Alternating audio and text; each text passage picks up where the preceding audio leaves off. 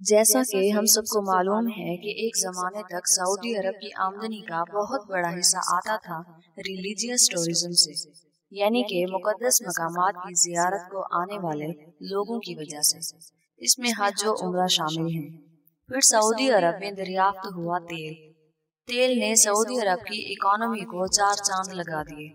Stanford university की एक latest report के मुताबिक साल 2052 तक पूरी दुनिया में क्रूड ऑयल के ज़खायर या तो मुकम्मल तौर पर ख़त्म हो जाएंगे या इंतहाई हद तक कम हो जाएंगे, और इस वक्त सऊदी को कई मुश्किलात का सामना करना पड़ सकता है। शहजादा मोहम्मद बिन सलमान इन तमाम चीज़ों से आगाह हैं। इन्होंने अभी से ही सऊदी अरब की आमदनी के लिए कुछ दीगर मामलात को तय करना शुरू कर दिया है। वो ऑयल डिपेंडेंसी की तरफ अब नहीं जा रहे। इस सोच के पेश नज़र प्रिंस सऊदी अरब में वेस्टर्न टूरिज्म को लाने का प्लान कर रहे हैं। इस प्लान के मुताबिक कई मेगा प्रोजेक्ट्स पर काम किया जाने लगा है। इन मेगा प्रोजेक्ट्स में एक है नियोम का वो शहर, जिसके बारे में मैंने आपको पहले ही एक वीडियो में बता दिया है। अगर अभी तक आपने नहीं देखा तो नीचे डिस्क्रिप्शन में लिंक मौजूद है, जरूर देखें। दोस्तों, आज सऊदी अरब के ही इंतहाई यूनिक मेगा प्रोजेक्ट के बारे में बताया जाएगा। ये दुनिया का सबसे बड़ा और पहला फ्लोटिंग सिटी है, जो कि सऊदी अरब अनकरीब बनाने जा रहा है, और ये एक टर्टल की शक्ल में होगा। आइए इस सिटी के बारे में मजीद जानने की कोशिश करते हैं।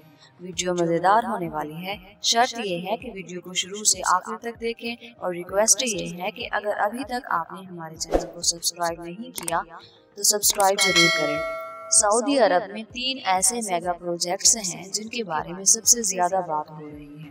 पहला मेगा प्रोजेक्ट है नियोम शहर का, दूसरा है किंग सुलेमान एम्यूजमेंट पार्क, और तीसरा है फ्लोटिंग सिटी। कछुए की शक्ल के इस सिटी को नाम दिया गया है पेंजियोस सिटी का, जैसे कि इसके नाम से जाहिर है कि ये पानी के ऊपर तैरने वाला सिटी होगा। इस फ्लोटिंग सोच के पीछे इसे शक्ल दी जा रही है टर्टल की। सऊदी अरब का इरादा ये है कि इस शहर को इतना बड़ा बनाया जाए कि इसमें पब्लिक के लिए मल्टीपल पब्लिक पार्क्स भी हों, शॉपिंग मॉल्स भी और होटल्स भी। इनका दावा है कि इस शहर में एक वक्त में 60,000 लोग रिहाइश कर पाएंगे। इसमें 138 अपार्टमेंट्स होंगे और 38 विलास। इन अपार्टमेंट्स और विलास को पेंजियोस की दोनों साइड्स पर इक्वल डिवाइड किया जाएगा। इसका जो रूफ टॉप होगा उसके ऊपर 72 टेरेसेस होंगे, जहां से समंदर के नज़ारों से लुत्फ अंदोज हुआ जा सकेगा। यहाँ एक खूबसूरत किस्म का गार्डन होगा, एक अलग सा इंतहाई यूनिक किस्म का मॉल होगा, और साथ ही यहाँ होगा एक अदद बीच क्लब। इस शिप की बेस पर एक स्पेशल किस्म का शिप यार्ड बनाया जाएगा। ये 650 मीटर लंबा और 600 मीटर चौड़ा होगा। समंदर में मौजूद कश्तियों को इसी चैनल के थ्रू डायरेक्ट एक्सेस मिल सकेगा। अपनी प्राइवेट शिप को भी आप इसी यार्ड में पार्क कर सकेंगे। इस शिप के अंदर जगह जगह हेलीपैड्स को भी तामीर किया गया है। एक ही वक्त में मल्टीपल हेलीकॉप्टर्स यहाँ पर लैंड कर सकते हैं। कंपनी के मुताबिक इस सिटी के तैरने की स्पीड सिर्फ 5 नॉट्स होगी, यानी कि जमीन पर चलने वाली एक चिमटी के बराबर, जो कि इंतहाई कम है।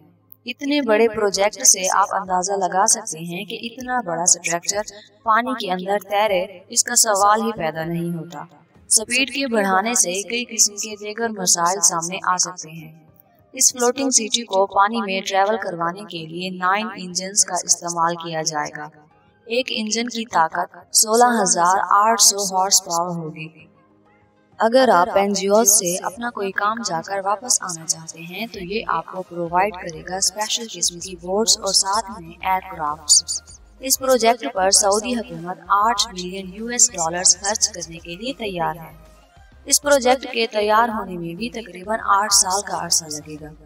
आपको ये जानकर हैरानी होगी कि इस शहर की तामीर के लिए एक डैम तामीर किया जाएगा, जिस पर पानी के लेवल को एक जगह के ऊपर रखा जाएगा और इसकी तामीर शुरू की जाएगी।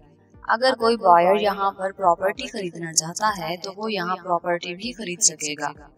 अब ये प्रोजेक्ट कब कंप्लीट होता है, हम सब इसी का इंतजार करेंगे। अगर आपको इस शहर की सैर करने का मौका मिले तो क्या आप इस शहर की सैर करना पसंद करेंगे? हाँ या ना? कमेंट सेक्शन में ज़रूर बताएं। शुक्रिया।